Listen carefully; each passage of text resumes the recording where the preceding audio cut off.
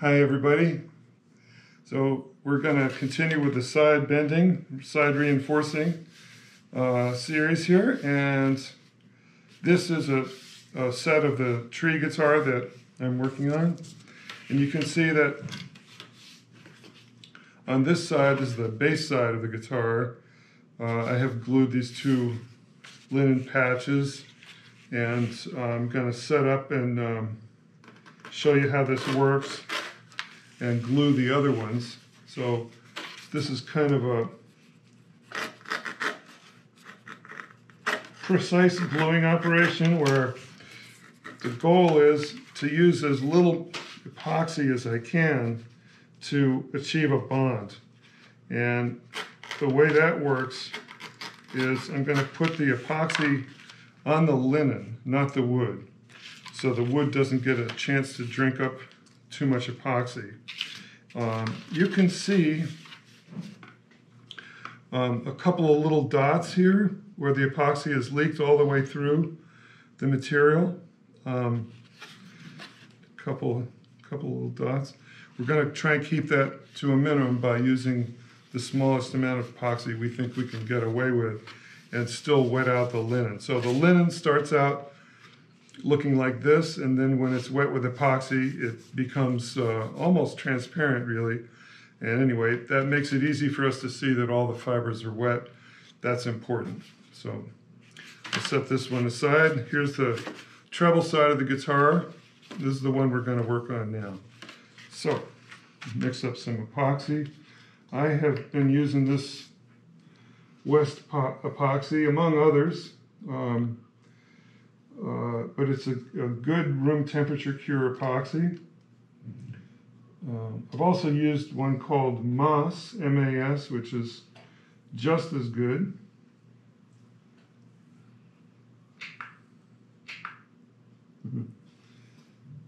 But today we're going to use some West epoxy.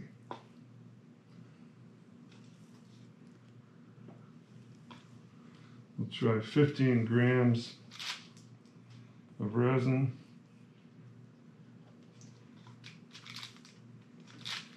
and 3 grams of hardener. It's important to mix thoroughly. So, if there is a secret to working with epoxy, it's neatness. And even though we can try all we want to be neat, we're still going to get some on us, and that's why we have rubber gloves. So as soon as I get this guy mixed up here,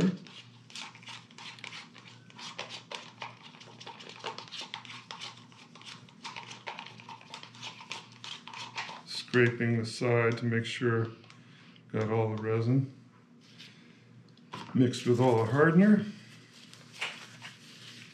Stuff isn't good for you, but it's not awful either.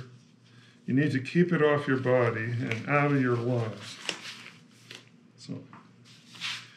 So now we have these two. These are just pieces of particle board with some clear 2-inch packing tape on it. Packing tape makes a great release for these things. And we're going to put the linen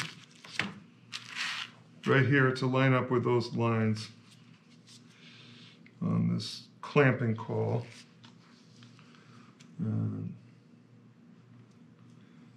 So we have a little time, not a whole lot of time, but all the time we'll need to do a good job of wetting out these 3 patches and getting the whole thing stuck together. So as I mentioned, we're going to try and use the smallest amount of epoxy that we can, consistent with getting a good bond between the fabric and the wood. And you can see, as I was saying, the fabric is easy to read. In other words, we're looking at it and saying, oh, now it's wet. We see it's gone clear. Nice thing. Okay. So that's about the right amount of resin. We make sure it's in the right spot here with our little marks. And then the last thing is we wipe up any extra we can at the edges. And then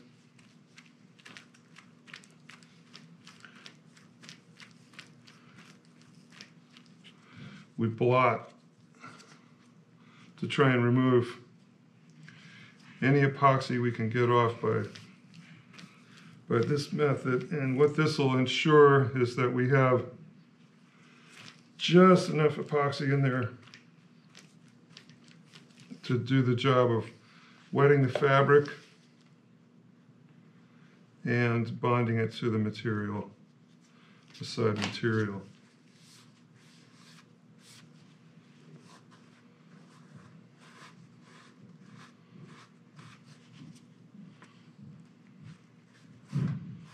Okay, we like it. So this says out. Make sure it's the outside of the material. It's going to go right here.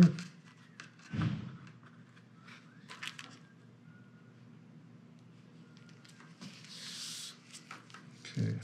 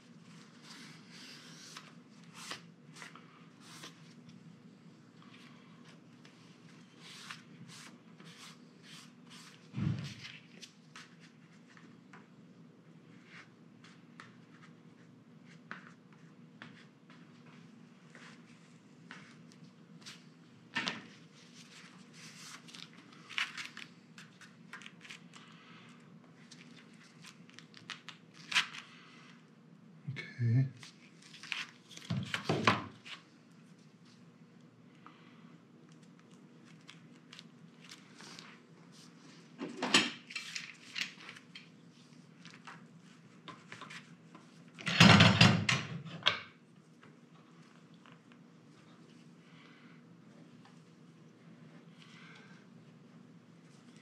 It's an easy clamp up because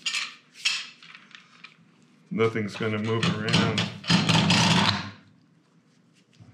We know it's all going to stay put as we put some pretty good pressure.